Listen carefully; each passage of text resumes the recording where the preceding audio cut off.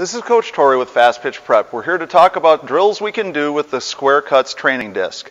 We've spent some time talking about the ball that's up the middle, so now we want to use the disc to simulate inside pitches and outside pitches. One of the things that's very nice about the disc is because it's got this flat side that the hitter can see, it gives them an idea of what their contact point should look like and how they should be quote-unquote squaring the ball up no matter where the pitch is located. So what we'll do is set this tee up to simulate an inside pitch in the location where I would want to strike the inside pitch. Now what I do though is I make sure that I turn the disc slightly so that when the hitter gets to contact on this inside pitch, they're still in that same orientation we would want them in when they're hitting an inside pitch if it was a pitched ball. What that tells them right away is they can see at the contact point if their barrel of the bat is still perpendicular 90 degrees to the face of the disc. If it allows them to notice that and see that, then it puts them in a position to relate that to hitting a softball when it's pitched inside.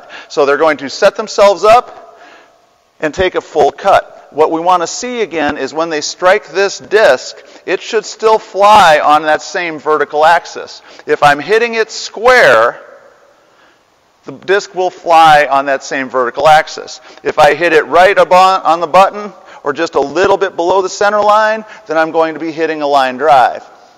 If I hit way above the center line, kind of over the top of the disc, then that tells me I'm hitting a ground ball. And if I hit way below the center line, then that's going to tell me I'm going to hit a pop-up or a fly ball. The thing that's really nice about this is it helps the hitter then in their mind visualize what it should look like when they're really truly square to the face of the disc and square to the face of the ball when the ball's being pitched. We know all the time hitters are continually drilled with the idea of hit the ball squarely, square it up. Well, it's really difficult for a hitter to feel that with a softball. And what happens, I believe, is a lot of times they just miss being square, but because the ball is round, it still feels like they're hitting the ball well. Now, they're hitting the ball okay, but nowhere near as well as they could. So we want them to have a tool, the Square Cuts training disc, that tells them what it feels like to really be square, and then to be able to use the flight of the disc to help them figure out, am I hitting a line drive?